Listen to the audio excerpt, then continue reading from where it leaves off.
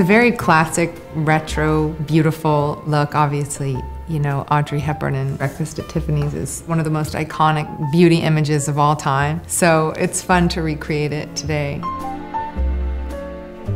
I think this eye makeup look is, you know, for something very special, when you really want to make a statement. The cut of the dress is really beautiful.